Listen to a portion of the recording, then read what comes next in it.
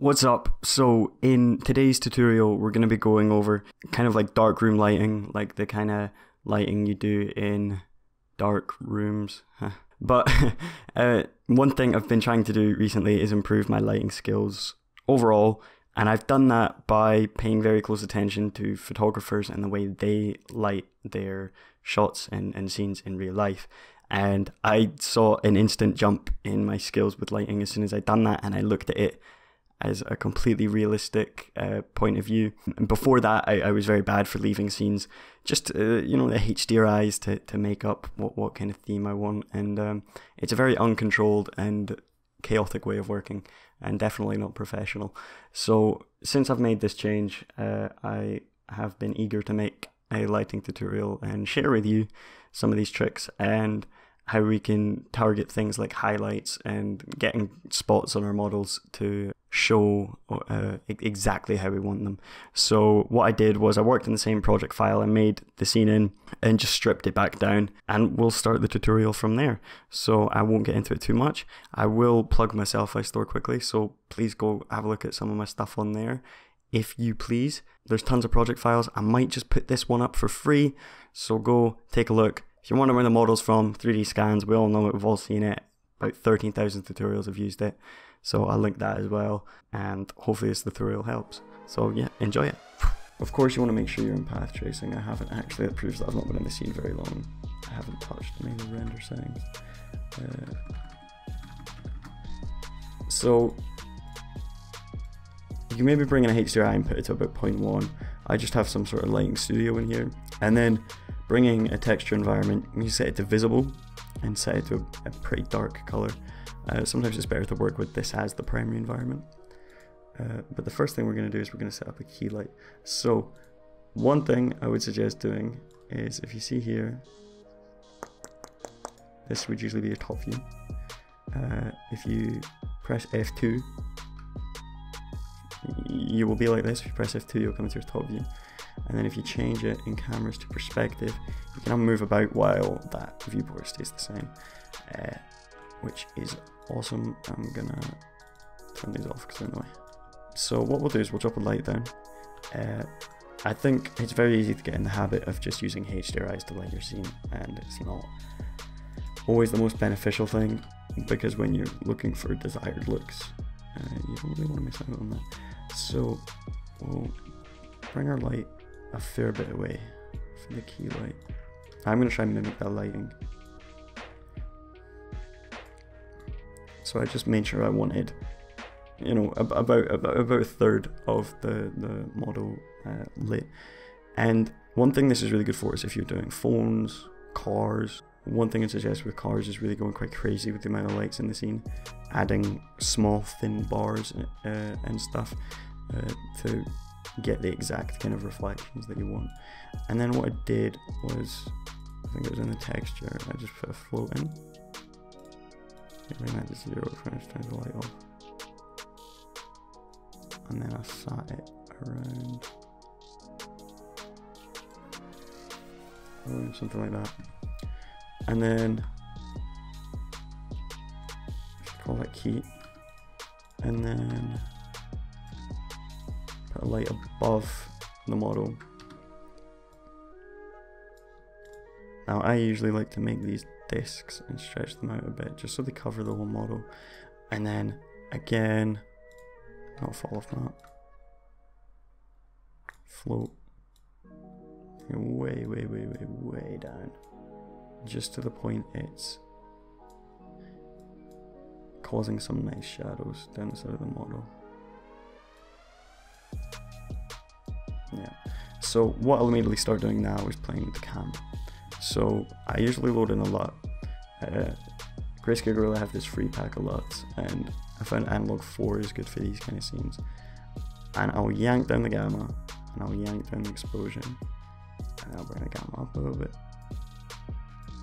Play with it till it's somewhere like it's pretty hard to get this effect exactly the way you want it without playing with these two things, because of course in real life you go into a dark room, well, physics, light, do this to your camera anyway. So that doesn't happen for us. We've got to go in and change the exposure. So that's why it's not some sort of hack. It's following reality manually. So if you call this, what do I usually call it? Detail above? No, what did I call it before? I called it above. And then without that light, you can see it's giving us some nice shadow going here. And then I want to drop in a highlight. Now the highlight's always a lot of fun. We'll make it quite small though. We just bring it out the front here.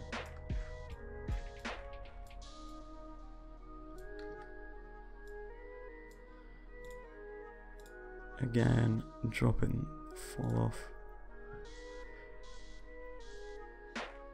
Turn it off here. Now I like to kind of get like a nice rim. So once that's kind of mimicking the key light, I like to completely explode it. Yeah, I think something like that's cool. And then I made it warm in the first scene.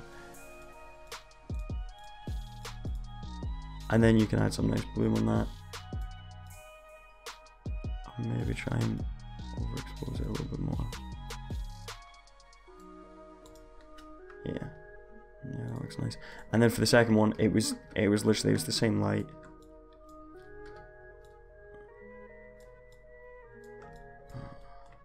Moved around here like this, and then made kind of about the same.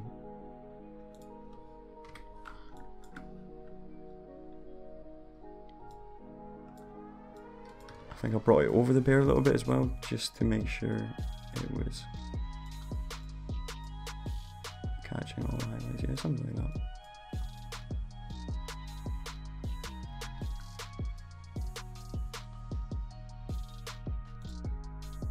And then again, bring that down. They will take a bit of tweaking to get right, but it's kind of getting there. So for the material, I will make a new one. I used a metallic material. I usually do think this effect looks better with metal materials. This does look quite cool right now, but if we drop the material on the bear. Now there's two ways of doing what I did. Is I wanted a kind of like an onyx look. So you can either put a RGB in the specular like that, or you can just go to IOR mode, change it to IOR color or RGB IOR and just leave it. So just for simplicity we'll do that. And then I'll put a gradient in the roughness, which I think is a really good way to do the roughness of objects, because it doesn't, it gives it a nice wave across it. And then I believe after that I had to start tweaking the camera a bit more. I had to start tweaking the lights as well.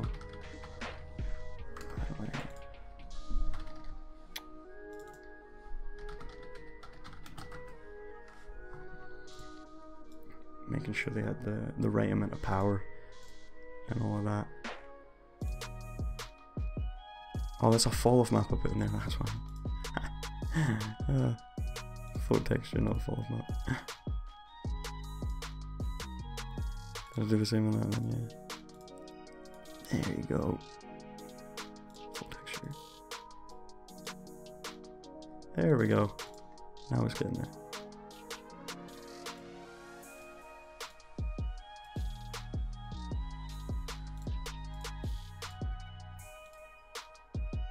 You could probably actually get away with bringing this light down.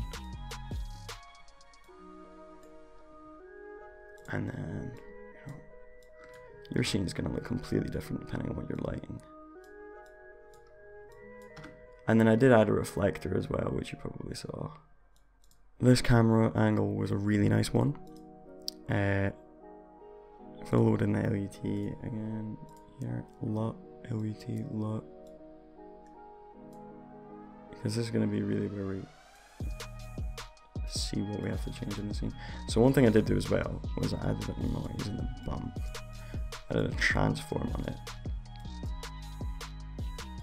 made it very small, bumped up the contrast, played with the gamma a little, and that really helped with the lighting. I think if we solo that, yeah, that was fine. That really helped with the lighting because no surface is smooth, and as soon as you add something a bit like that, it really helped give off the look that I wanted. I do think this highlight probably needs to come on the right a bit like this, not cover up so much of the back. And then the rear, that can wait.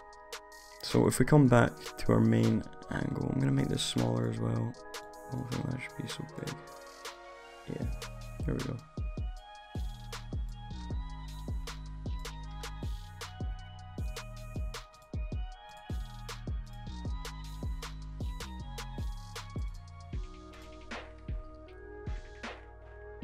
I think that's probably the quickest I can set up that lighting.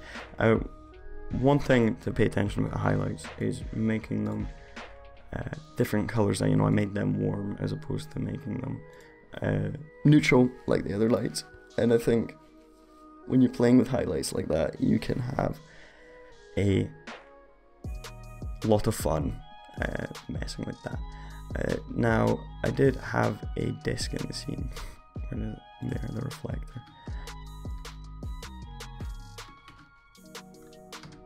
Now what I did with this, I brought it up here like this. I'm just gonna make all these lights visible. And turn it off there.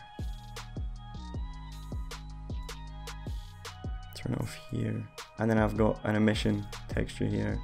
And I put that on, and you can't notice it here, but if you come to the rear and we set up the camera in the exact same fashion, and in the texture I just made it something really ridiculous, like, yeah, something really ridiculous, like 1500, and then play with that a little bit, and that gave us a really, really nice outline. It's not exactly the same, but it's, yeah, something like this. And then from that side view as well, that it gave a nice balance across both of them. One thing though is this highlight is playing far too much against. One thing you've got to watch with that reflector though is that you're turning it off from other angles that you don't want to see it at, because if not, it's gonna play tricks with you. So it's definitely something to keep aware of. You could always make one side much warmer than the other as well.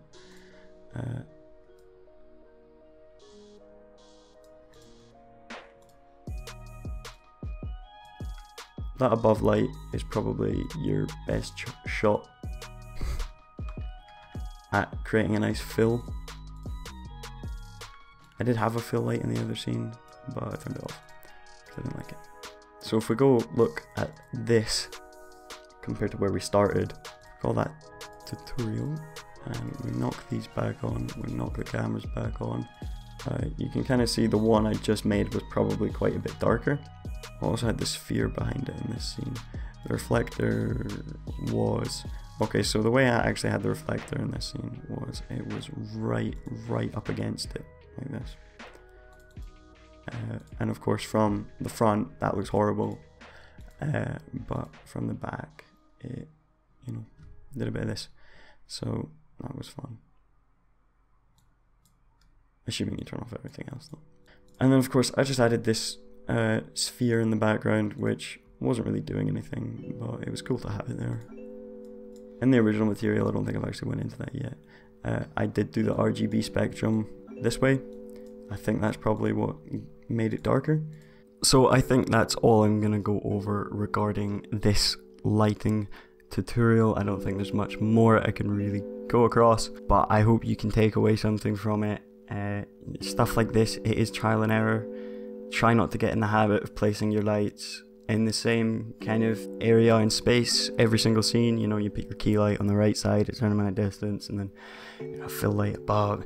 Just try to vary it. Look at the image in your head that you've got of what you want to produce, and see how that will work. It's very easy to load in a softbox setup or a studio or a HDRI and do that every single time. But when you really want stylized work, I think this is the way to go. So thank you for watching. Again, my selfie is in the description. I'm probably going to put this scene up for free because I made it in like an hour, and why would I charge for that? It's silly. So yeah, you can go take a look at that. You can also support me on Patreon. Thanks to my Patreons. I've got like 4 of them, which is awesome. But yeah, I will see you in a few days for another tutorial. I uploaded this one like 4 days late. I tried to put a tutorial up every Friday, but this is 4 days late, so it's up now. Right, okay. See you in the next tutorial. Bye.